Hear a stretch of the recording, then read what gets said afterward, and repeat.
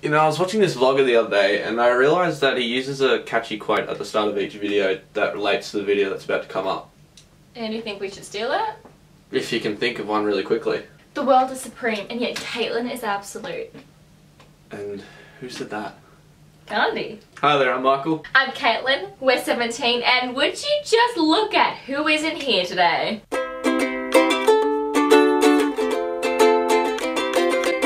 Ever since I both proved and embarrassed those tacky pants of her, Ellen has avoided me with such skill my ex-boyfriend can't even match.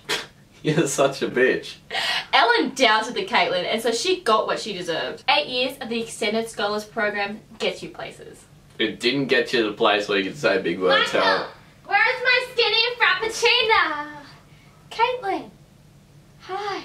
I thought you two solved your issues. Oh, yeah, we did. I was just making a joke. I thought it would just be Michael and I shooting today. Ellen just didn't want to see if I was up for this week. Oh, yeah. I guess she's a little stirred up about what happened last week. So, Jessica, I'm curious. Has Ellen said anything to you about what happened last week? Maybe admitted defeat to you or asked you to pass on her praise? No, she hasn't mentioned it at all. I don't blame her. I'd be too embarrassed. Especially after the whole school's already seen the video as well. Yeah, but she doesn't know that. I guess she's just a little shell-shocked. I mean, she's always been the smart one and she doesn't really know what to do when somebody beats her at her own game. I mean, just imagine if... What are you doing? Just having a look around. Michael, go look in those drawers over there.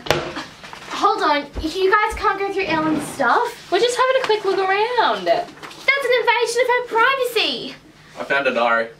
I cannot believe someone like Ellen actually writes a diary. You should probably put that away. Oh, I saw my name. Enough with the glasses! February 3rd, 2016. Dear Diary. She did not write Dear Diary. Sorry. Today I feel my first idiotic punishment vlog, and let me just say that I have never in my entire life had the displeasure of meeting someone as shallow-minded, senseless and snobby as Kaitlyn Fretman. I could not have described me better myself. Oh, she gave you a mention too. No, please just put it back. Ellen trusted us alone in her house. We shouldn't be abusing the privilege. And even though Kaitlyn greatly overshadows Michael on the people I strongly dislike scale, his inability to show up on time or even care that he was so late put me into a whole other dimension of fury.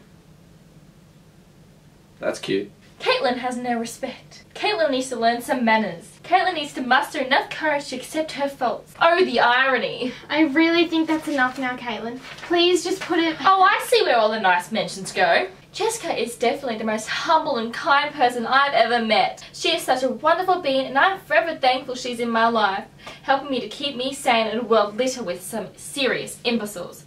She holds no fault bar the fact she constantly follows me like a... Oh. Follows me like a what? Don't worry, it's...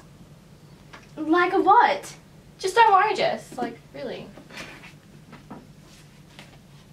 She constantly follows me like a pesky fly and attaches onto me like a homeless puppy and gives me no space whatsoever or opportunity to work with creators other than herself. Despite her big heart, Jessica seems to really not notice how absolutely irritating she is. Michael, turn it off.